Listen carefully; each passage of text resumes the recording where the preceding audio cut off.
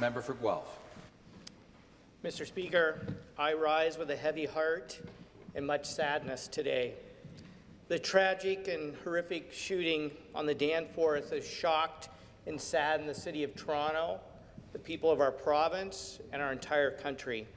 On behalf of all members of our party, my thoughts and prayers and condolences are with the victims and their families.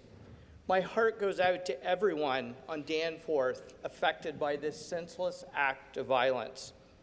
It's hard to imagine the horror of that moment last night. I want to sincerely thank the first responders who ran into danger last night.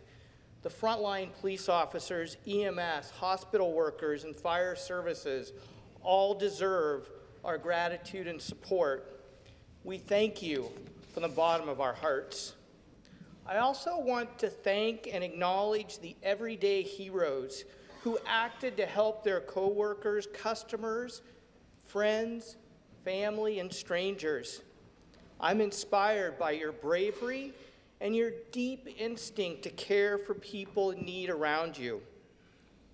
With tears in my eyes this morning, I read the news, and I was especially moved by the story of Tanya Wilson, who exposed herself to danger by opening her tattoo shop to help two bleeding victims, a mother and her adult son.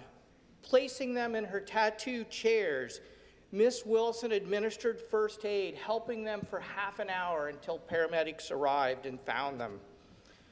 Her story and others give me hope that even in the face of unspeakable evil, the human spirit and courage is to put care for others before our own safety.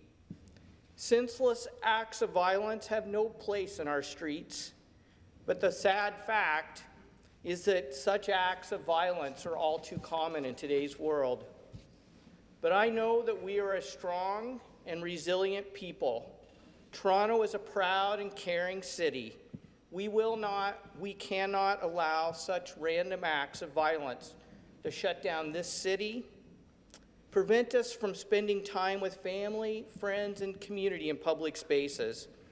And so while we remain vigilant, we will not be afraid to celebrate this city and each other.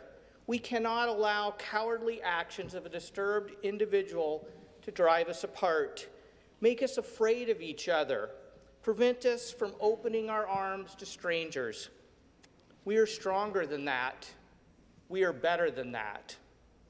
So while we mourn the loss of life today, I know that in the coming days there will be discussions about how we prevent such tragedies in the future.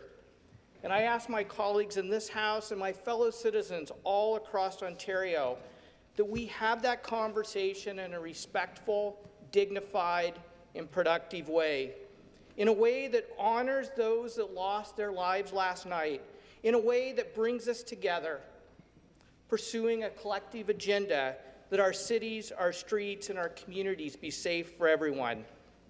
If we stick together, we can turn a senseless act of violence into meaningful change.